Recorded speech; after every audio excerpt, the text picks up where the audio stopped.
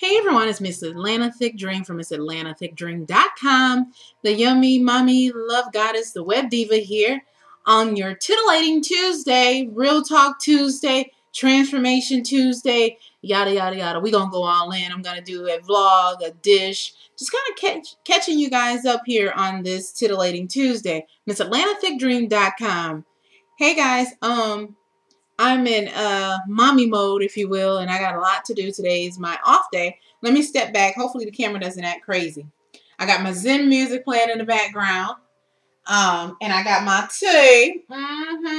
Today I stand in front of you guys today at 222 pounds. That's right, 222 pounds, your girlfriend. I'm supposed to be 220 and shrinking according to the doctor. Titus over there at Atlanta Medical. Shout out to you guys. I'm supposed to be 220, but, you know, I'm kind of taking it slow. Tummy's still flat, you know. I got to get in and get my weight training in. And for those of you who have sent me my congratulations on my new job, yes. I am now a fitness instructor for little toddlers, you know, here in Metro Atlanta. And it works. It works for me. It's just getting back into employment day shift where I'm not just at home, but I'm leaving outside of the home doing that stuff again. Like I did the gig, you know, for Ronzoni at the Food Nutrition Conference. This is kind of the same thing. However, I'm using my fitness and my medical terminology and all that good stuff and some psychology. So I'm moving my body. I'm up on my feet constantly. Yeah, a baby instructor for gym and stuff. And it's a lot of education and motivation with the parents and with the children and just being positive and just, it's a different level of happy. It's like Walt Disney happy, you know, so it's kind of like what I was doing or what I do here on the internet with positivity, motivating and inspiring others. And, you know, minus the kinky stuff, I'm fully dressed. I'm in yoga pants, got my Nikes on, whatever. Listening to the music in the background. It's just very calming. I want to just Namaha. You know, I want to get in this just relax goddess mode.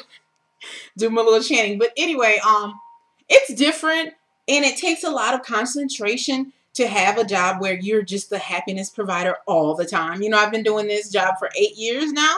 Yeah, come May will be my anniversary on rude.com/thickdream. That's the sexy side, the adult stuff. You don't want to know anything about it, you know, you don't have to click the link or go on to that link. But this is my life here on the internet as a web entertainer, a single mom. And I've shared my life with you guys in every different aspect I could possibly think of, you know. And I'm not going anywhere. I'm still here. So look at me, all Miss 220 pounds. Hey. What I want to talk about on Titillating Tuesday / Transformation Tuesday and Sip My Tea.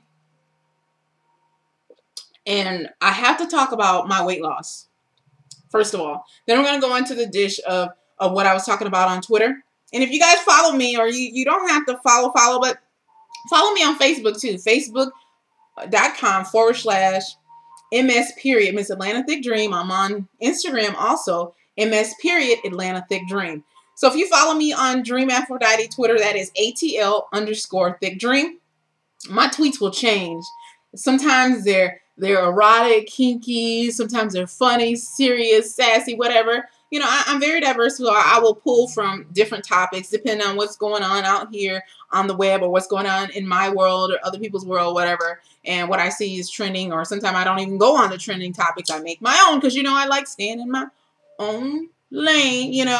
Anyway, so I'm talking about my weight loss journey, and I'm in a weight loss support group, a couple of them on Facebook. Kind of sort of took a hiatus because just being a support and giving support, it has to be an equal balance because it can become overwhelming when you are constantly giving, when you also need the guidance too. So I kind of sort of pulled back. And sometimes when you're on your journey and you have success at a different rate, maybe at a higher rate than others, women, we tend to be a little bit testy about that, some of them, and they might throw, you know, slick shade or little comments because you're going at a faster rate of dropping the weight, but they don't know what all you're going through. You know what I mean? Look at me. I done lost, look at it. I done lost some titties, y'all. And I'm going through something. I lost my titties. When I take this bra off, you know, I breastfed more than, yeah, I breastfed some babies, some children, all right? So I'm going through that process of my breasts are going down. And they don't look too well without no bra on. I'll be going to Vicky's with my first chick.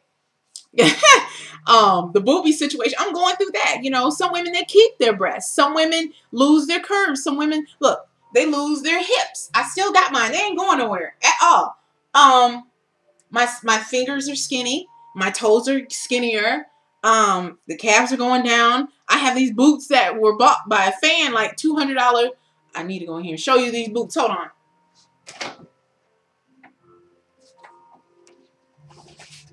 Now, these boots right here, this is my little, ooh, hold on, camera. Hold on. Let me see in here. Autofocus. Hello. Hey, autofocus, come back. Hold on. Let me stand here, guys. Hold on. Let me get closer. This autofocus is off the chain. Okay, here we go. Anyway, so this boot, it was bought by a fan. It was a size 11 boot. I have a leather fetish, right? So anyway, the issue is the boot is now big as far as the size because my size foot is going down. And the calf part, I could never really truly get up, okay? And these are plus size boots. And I'm not giving these up to any of my tranny followers, okay? You can forget that. But yeah, I can almost zip these completely up. And when I do, I will be including them in the photo shoot of some sort. But I've taken photos in these. You guys just didn't know the way I had my legs and stuff turned and how I had it. Yeah, I tricked the camera a little bit. That's what we do as models. What else? I've lost booty, okay? I don't know if you saw it or not. I've lost booty. I don't know. I've lost booty. Let me see. I hate to even load the camera, but I want you guys to see that I've lost some booty back there. All right, turning around. See, those of you who follow me know I've lost booty. All right, my thighs is going at a slower rate. I've lost booty, and I still got my curves. The only thing about it is it's a total mind fuck. Can I say that?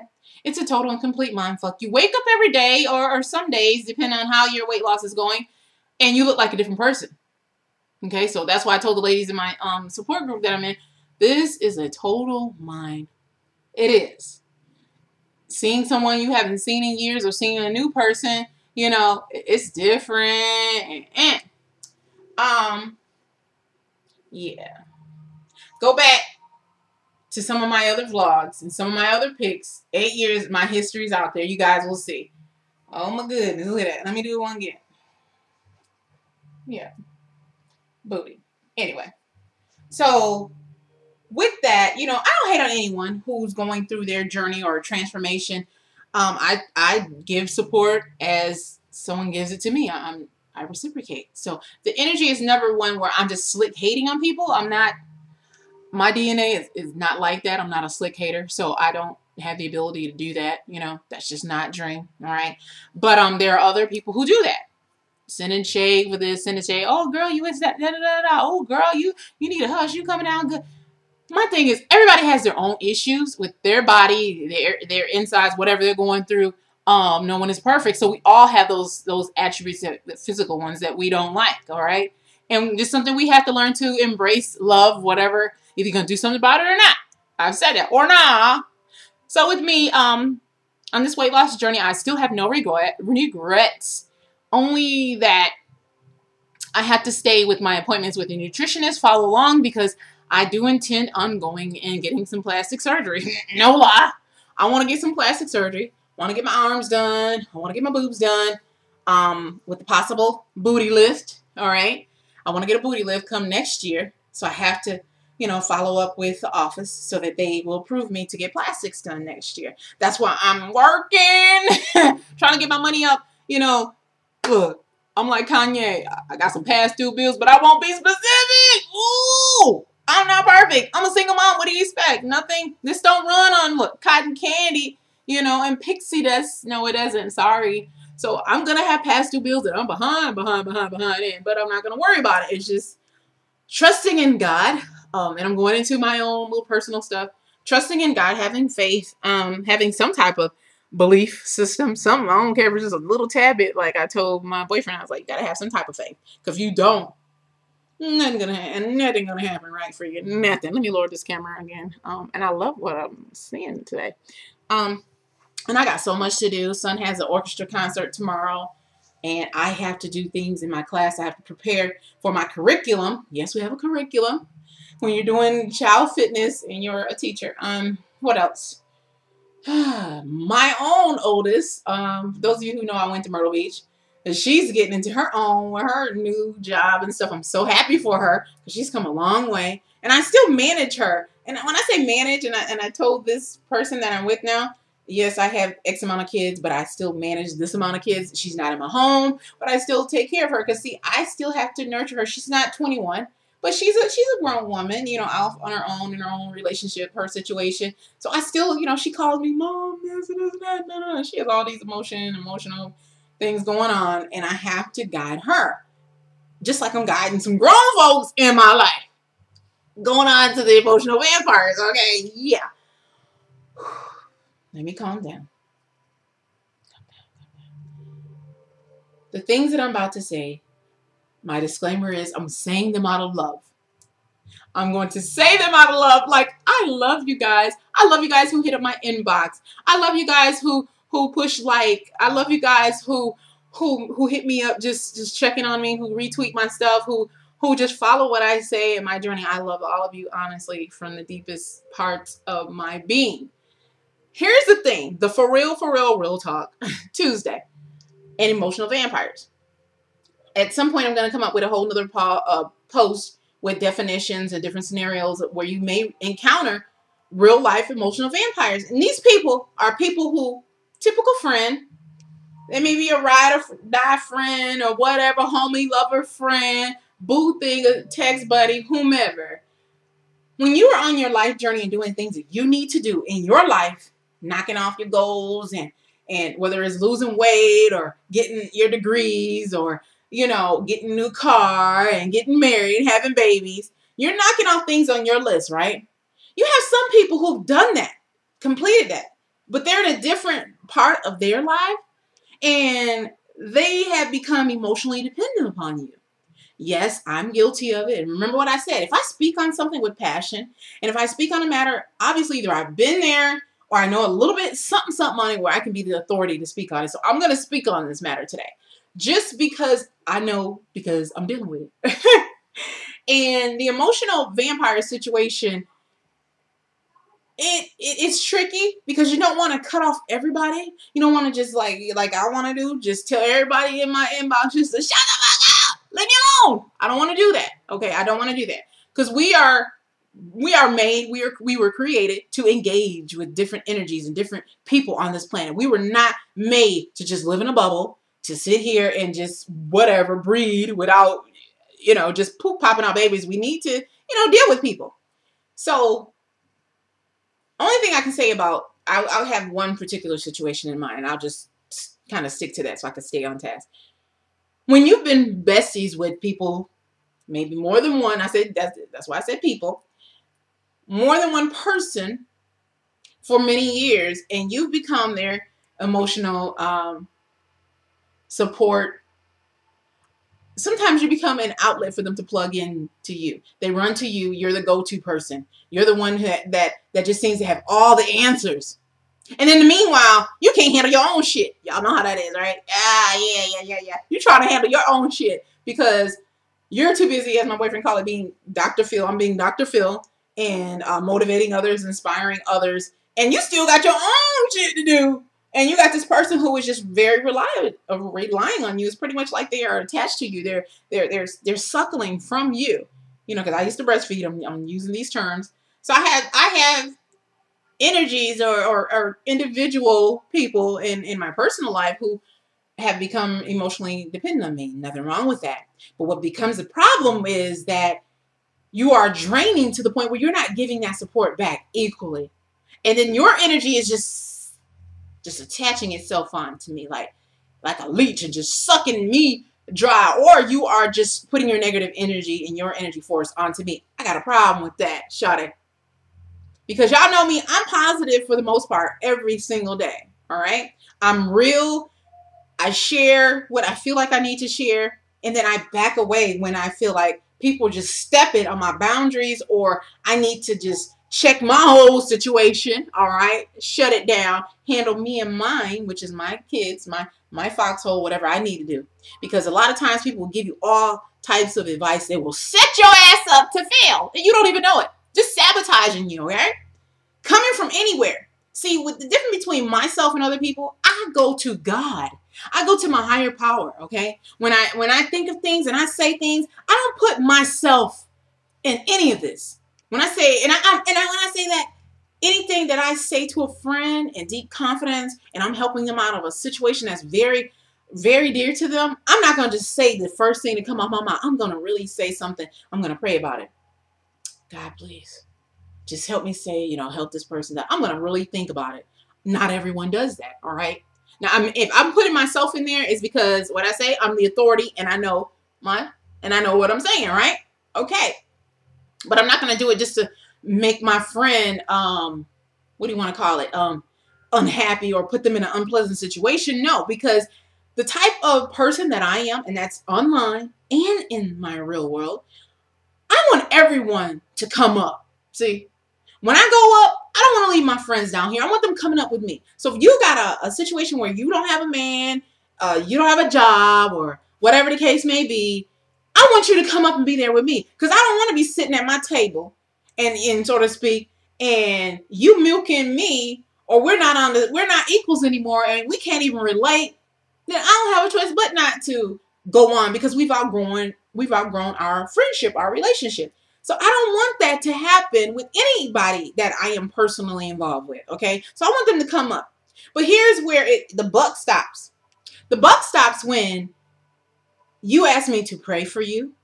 You ask me to give you advice or do whatever, and you're not doing certain things that you need to do. Because no matter how much I pray for you, no matter how much positivity and meditation, how many Zen things I do, and Ganamata, Namaha, how many different things that I try to evoke and place in you, if you don't see that you are worth more and that you have to do certain other steps for this big thing that you hoping and praying for, if you don't see that, all of my magic that I got here in this goddess body and what God has given me to say to you, it's not going to work. At all.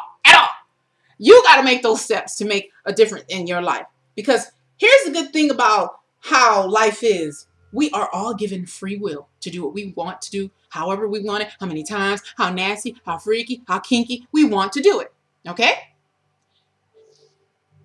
If there's something else that you are required to do and you're not doing it, all that other stuff that you want to do is not going to happen without major like difficulty, okay? Without major difficulty. Keep that in mind. So you can do whatever you want to do, but you're going to have some difficult times, because trust and believe, the kid here, I've had some difficult times because I wanted to do things my way. Yeah, exactly. Now, I'm done with that. Emotional vampires. And also what I've noticed is that I'm going into mixing up my my personnel. So I did say that I am in a new type of relationship. It's no longer a non-traditional or unconventional relationship. It is now of a monogamous relationship. And I can't even say the word. I've been poly. It's monogamous. Monogamous relationship. And kind of giving people walking papers, pink slips. The way I did it was kind of whatever, abrupt, kind of abrasive, if you will, some words that I said. But I let go, and I let go like boom. I didn't do that to the emotional vampires, whatever. But that situation that I had in my poly stuff, that's an emotional vacuum vampire situation as well. Yeah. Y'all seen my vlogs. Y'all seen my writings and my mind where I was. Anyway, y'all see some of the things. You can kind of see the little innuendos and my vibe. But it was a learning. It was a life experience. I don't have any regrets in that. And we're amicable. There was no type of bad blood or words that were said. I mean, I said what I need to say. Like, Had you done XYZ, we wouldn't be right here. All right. And I did kind of like what my mom did, what she always taught me. You want to get rid of one person, put another one in their space. And I did that. Like, boom. Like, I used my little powers that I got, so to speak. So it was different. And so now, not only am I learning about my new man in my life, my Mr. Official, I'm also learning how to make a relationship that I had that was very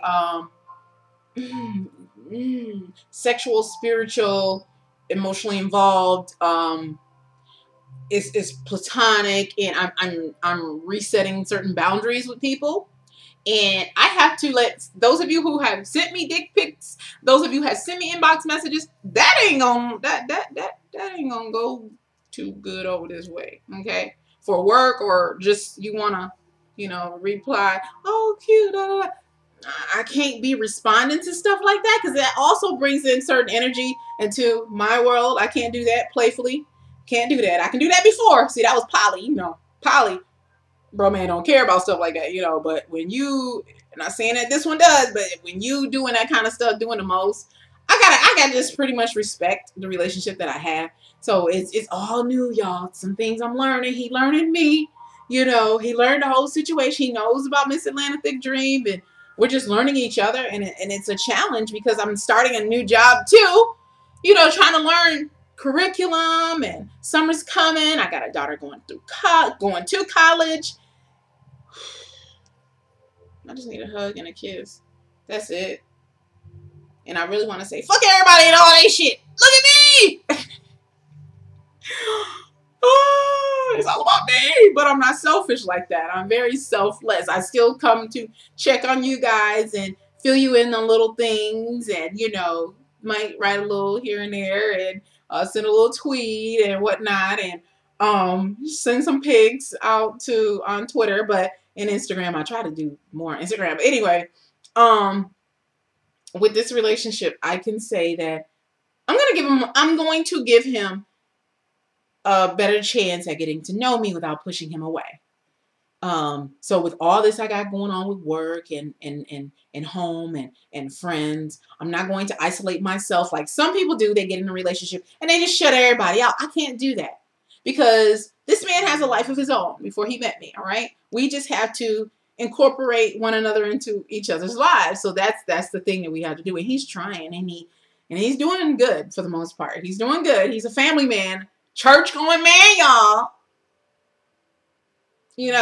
Ow! And he ain't trying to, whatever. But, and he's a churchy, and not like, Jesus freak. You know how some people, you can't talk to them without them talking about, you tell them, hey, how you doing? They be like, oh yeah, God is good, da, da, da. He ain't like that. He goes to worship. He's praying for different things in his life and his family.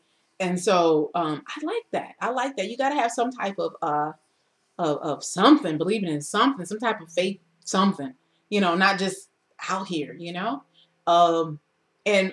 saying that Chief doesn't. Chief is real heavy in his, and we prayed together and all that good stuff. My relationship with Chief, yeah, we did that. And like I said, our relationship was more like a spiritual type bond, and it was sexual too. So it's really weird.